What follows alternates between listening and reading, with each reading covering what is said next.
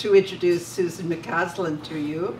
Those of you who have long memories will remember she read for Poetry London some years ago. And I had read her but not met her, so in order to meet her, I organized an interview with her for Gathering Voices, and my first question was to her, "Are you a Gnostic?" And I don't think we've ever had the answer. Tonight, we might just have the answer. Maybe in the trails of exhaust. Susan's latest book is The Disarmed Heart. And we have, I would really like to welcome as well the publisher of both the books and the poets who are being feted tonight, and that is David Kent, who's driven them up from Toronto. So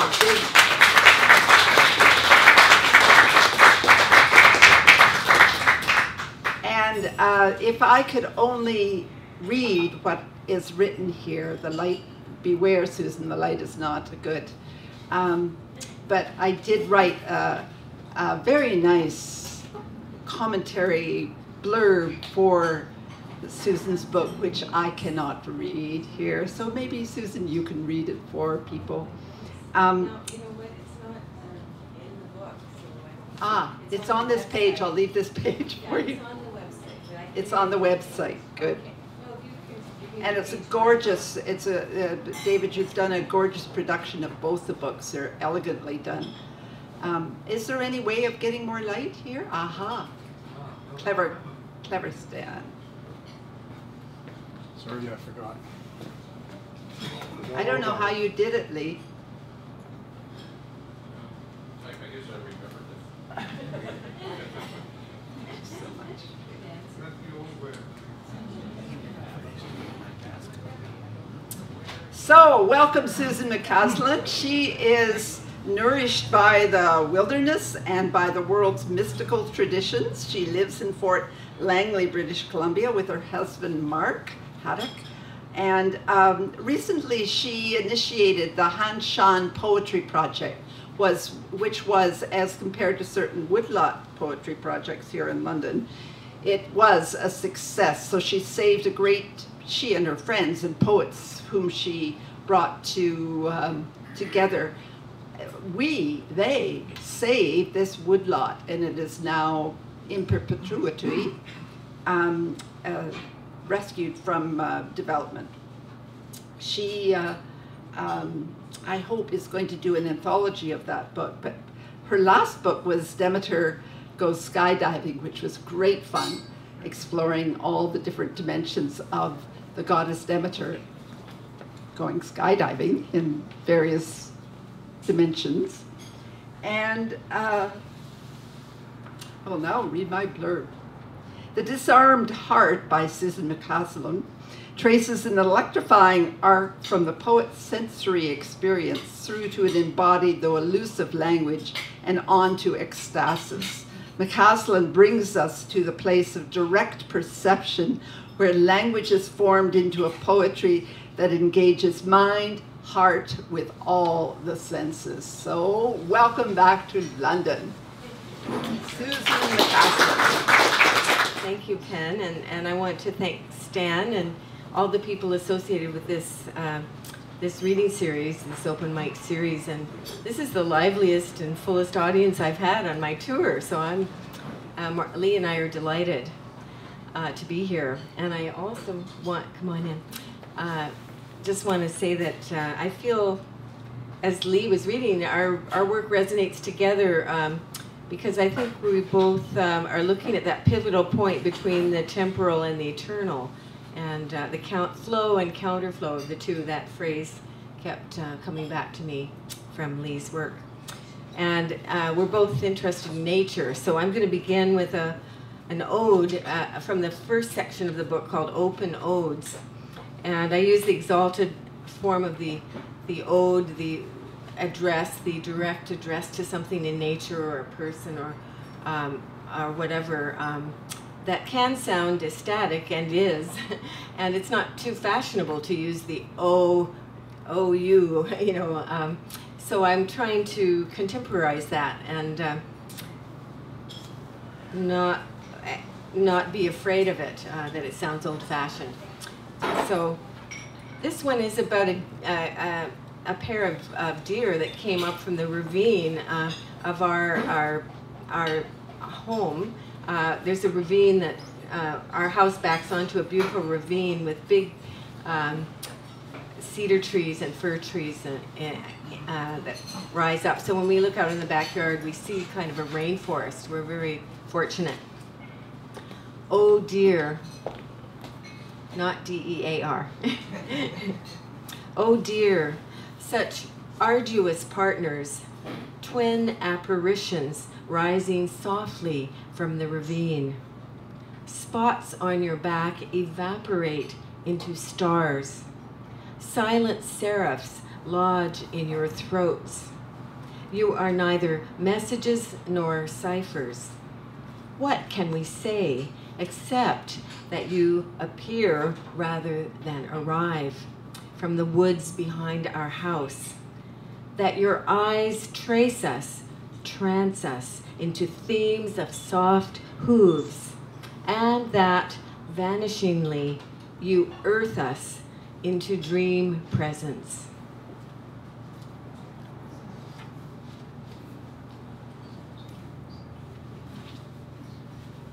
And this, we have pileated woodpeckers on our property in our area. Do you have that species here? Yes.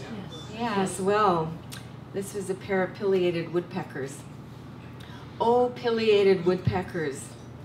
Woody woodpecker made a travesty of you. Cartoon cutesiness mocking your rare air. Wind riffles vermilion crests. White bands gleam along your necks, jackhammering our backyard maple snag. You, Rosie the Riveters, fling chips. Fledglings sleep in an interior labyrinth, drummed from broadleaf maple's core. Your drillings carve happy homes for smaller species moving in later. Sign over the doorway, construction done, put up your feet and have a brewski. Twin shamans, mated for life, your monogamy a foil for all our inconstancies. This one, Penn mentioned the Han Shan Poetry Initiative. This effort successful effort to save a 25-acre, not old growth, but moving toward old growth rainforest, about a kilometer from our home along the Fraser River. And I have a number of odes addressed to trees in this forest. But I'm going to read the poem about Han Shan, because Han Shan, as we were strategizing for how to draw in media interest, I guess we were being pragmatic, into public support for saving this forest. I thought of this ancient Chinese poet Han Shan that I studied in university, a sort of 6th century BC hermit poet monk who lived on Han Shan Mountain and scribbled his poems on rocks and was said to have written poems on trees. So I invited poets from all over Canada and beyond to submit tree poems. And we suspended them from trees and hung them in the forest for 2 months. And I called it the Forest Anthology or the Forest Installation. And then they were removed. And there will be an anthology, Penn. I'll tell you about that later. Oh, Han Shan, zesty poet monk, time warps from China to rural BC. Action rouser hangs hermit thoughts on western red cedar.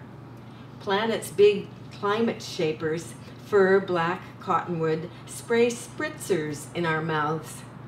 Old Han Shan, more sprightly than a teen, drops rhyme on twigs. Words rare as Pacific water shrew ascend a mushroom stair. Leaves, trills, dangle verbs, ephemeral decorations, elaborations scrawled on deep time rocks. And that forest does contain some species at risk, so that was part of the argument that we were able to make, getting wildlife biologists to come in and write up reports. This next section is called The Disarmed Heart, and I put a lot of my anti-war and peace poems into this section. This one's called Deploying Verbs. Troops are seldom sent but deployed. So I deploy these lobbing verbs your way. Their non-coercive weight longs to persuade your heart to keep on peacemaking. Recreate yourself daily. Hum, die, throb into more harmonious interludes. Plunge, tripping harmonics. Be that clear-eyed Harmonia, daughter of Ares and Aphrodite, whose parents' discord bred but another pink petal on the bough of her bloom. And this one is a form poem. Lee does a lot of, as you saw, metrical and form poems, and works with symbolic forms.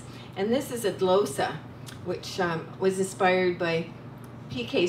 Page's work in the glosa form in her volume called Hologram. And it's based on lines from P.K. Page's poem, The Understatement, which I'll read first. And then what a glosa does is embed the lines from the inspiring poet into the lines of the poem. When the stones rise, P.K. Page. I speak not in hyperbole. I speak true words muted to their undertone, choosing a pebble where you would a stone, projecting pebbles to immensity. You thought about the nested worlds, but wanted more, to see, hear, touch, to be, if only moment-wise, earth music. Since a single phrase can make a maelstrom of the heart, empty the stony self into the sea or dust pool, where the open eye, wry enchanted, voids the void, gazing and gazing. Clarity. I speak not in hyperbole. You speak in gardens, seeding blooms of sleep, where primrose disarranges time, the wild musk rose, aromatic hush, stirs a geometry of hearts. This earthly paradise, inverting cone, mountain, hut or vortex overturned, a sentence slides across bone.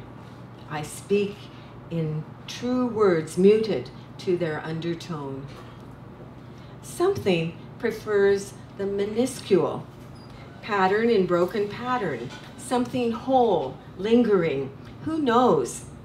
Adults look twice at an infant on the lawn, remembering things lost, things round in the palm. When the body knew most everything, something shaped to the hand, something on loan. You want no flying bolt or bomb, but vibrating signature of rock, earth token, living koan, choosing a pebble where you would a stone. Now, all is particulate. What the eye sees through you and you through the eye, unknown.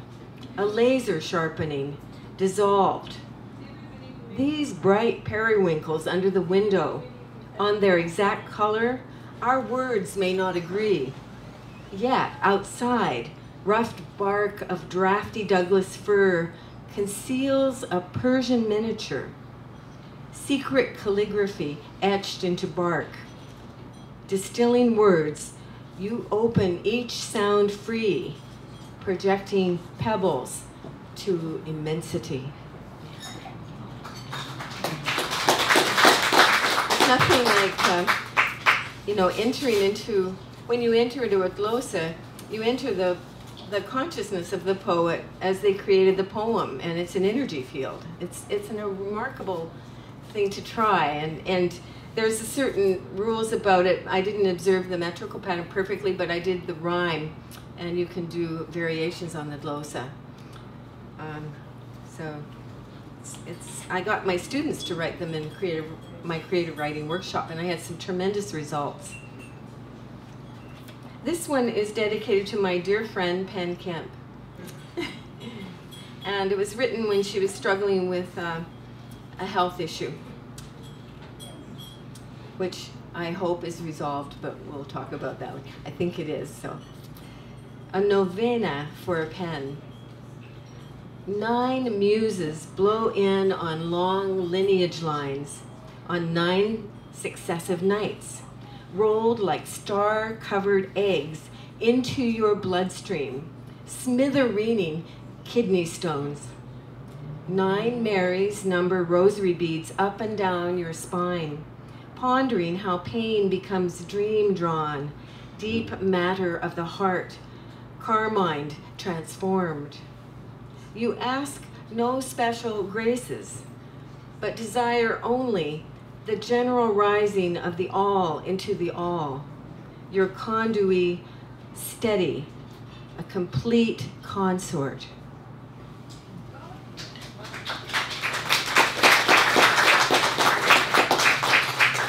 And, Penn and I did readings together in BC a few years ago, so I'll tell you about that a bit later.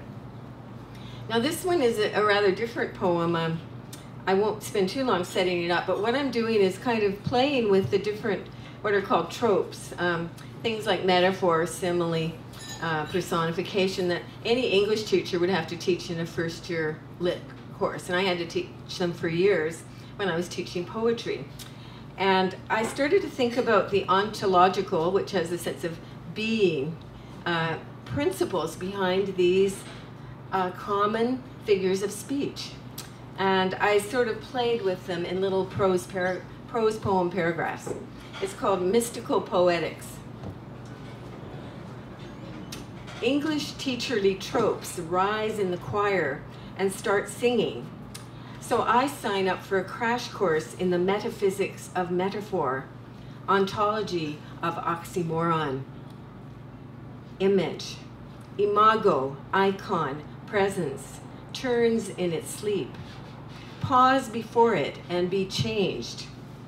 Sophia, goddess of wisdom with her streaming hair. Simile. I want to say just smile. We are alike, this like that, so near yet not, you and me and the universe. Such a Marx Brothers team. Metaphor. Simple things more than they seem. This and that resonant each to each. Shaking of Indra's net here. A tremor over there. Deep ecology. Symbol. That which is tossed to the cosmos. This is me and not me. Always more than itself. Things bouncing, rebound, dust on hallucinogens. Illusion, allusion. Past pirouettes into present. All stations here now. Sitting on rung 3, the whole ladder rises a notch or two. How did that happen, Jacob? Personification. Everything up close and personal. What's so pathetic about the pathetic fallacy? Aliveness jives. Dear son grins, I swear. Oxymoron. 1 as 2 in a third. Ancient Looney Tunes math. Contradiction becomes the Electra. Conjunctio oppositorum. Fly me to the non-dual. Synecdoche. Microcosm in macrocosm and the reverse. Minuscule seed mirroring, marrying that cedar. You, my archive. I, your text message. kiss, kiss. Metonymy. I'm more than my attributes, but my attributes are me. Cupid's bow conjures Cupid, dizzying lad with his juicy arrows, ping, pang. Hyperbole.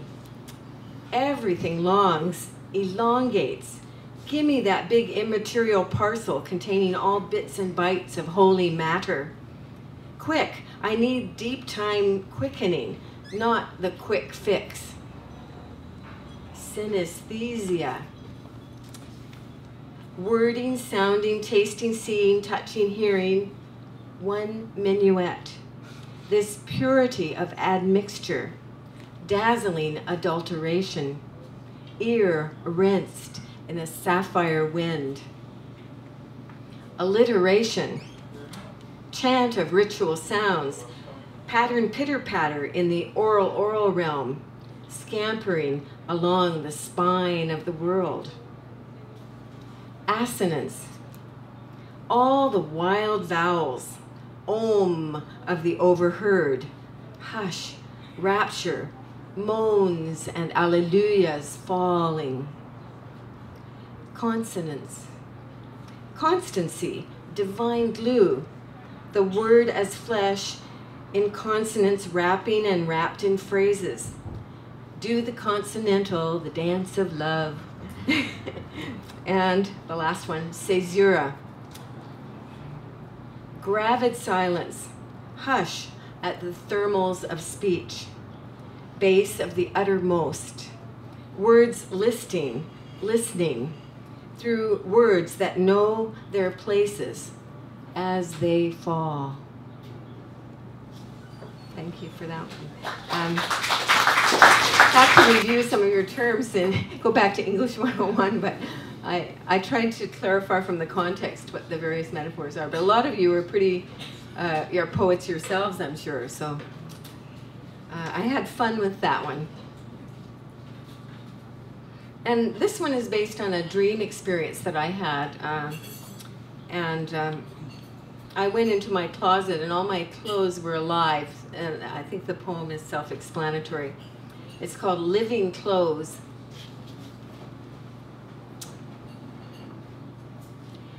It's ordinary time. I'm roused by my alarm, but not fully awake.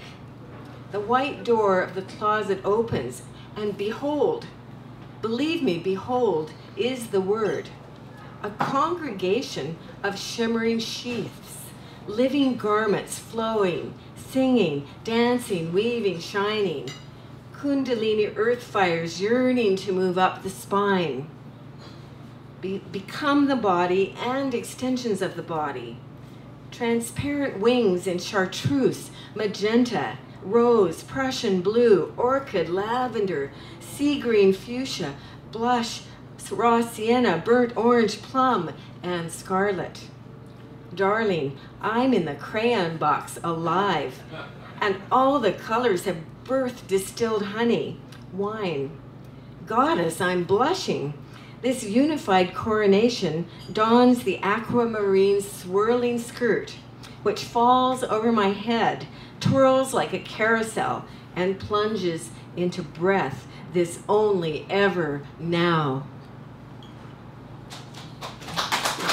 And I'm going to finish with the last poem in the book and then read one poem, a special extra poem that I'll tell you about in a minute. It's very short. It's called Refirings. In imagination's fuse rest a longer fuse, another firing. Let imagination bolster my meager flare, always falling back into the arms of fire. Thank you.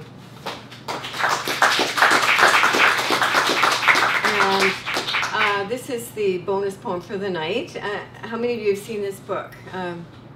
This is Penn, Kemp's edition of Jack Layton, Art in Action, which is a collection of reflections on Jack Layton's life and contribution from a wide variety of artists, politicians, thinkers, people from all walks of life who were moved by or influenced by Jack, or wanted to honor his legacy in some way. And Penn was kind enough to invite me to contribute to this anthology, and she's going to be doing something with it soon, right? Perhaps you can come up and talk to me about that. We haven't had time to connect on that, but I'm sure you can approach Penn about it. And I wrote a glossa. I was involved in glossas at the time. It was the same time I wrote the glossa I read for you. But this is a glossa for Jack Layton. And at the end of each stanza is a line from Jack's famous, well-known now, letter to the public just before he died. And I think many of you will recognize Jack's lines. It's called Polis Rising, a glossa for Jack. It's hard, dear Jack, to be optimistic without you. I call you dear, though we never met. Yet for decades I eyed your steady trajectory, admired a public man speaking for ordinary Canadians, passionate while I wrote and rewrote the same slippery poem that faded, returned, and would linger. You arching past me with your bright demeanor, so much my opposite, extrovert to my introvert. Yet we meet now at Candle's Wick, where friends hunger, knowing love is better than anger. You made politics into poetry, the polis, a grand room with room for disenfranchised voices, brought us to our intimate, othered kin. At the end, cancer magnified you, your waving crutch a semaphore for compassion. When you rallied and sunk in your last year, you embodied something stronger than yourself, your courage teaching what we've always known, that hate is not love's opposite, but fear. That's clear, and hope is better than fear. In the museums, there are corridors of defaced marble, since to attack the arts is to grab at a culture's jugular. No arts, no blood, no bones, no health. The arts, not mere concoctions, not options, but another kind of food for the brood. Shelter and daily bread, soul food and spirit care. What are we, if not creatives, creating? Making, dreaming, spinning, elating. You called us to an adventure in making, a dare, saying, optimism is better than despair. I used to think being optimistic was Pollyanna-ish, but in you I found something other than the naive, a relentless restlessness that rests only in joy and fullness and fulfillment, a wild yes-saying that takes up and includes all our divine darknesses. To be other than this hopeful is atavistic, since this is how evolution itself evolves. When you left a rarity, legacy of surprise. Ah, we are not one, not atomistic. So let us be loving, hopeful, and optimistic. Thank you very much.